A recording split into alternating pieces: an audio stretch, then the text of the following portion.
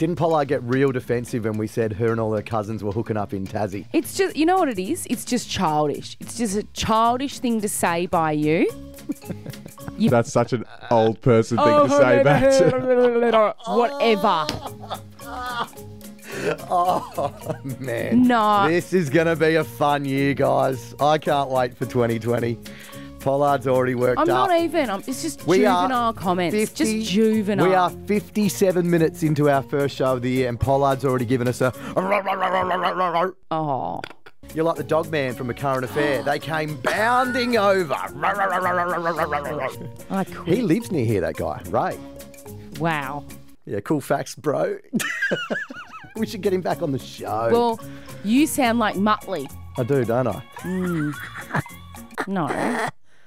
Now you're trying. You don't even need to try. Shut up, mate. Get up with Gawndy and Ash Pollard.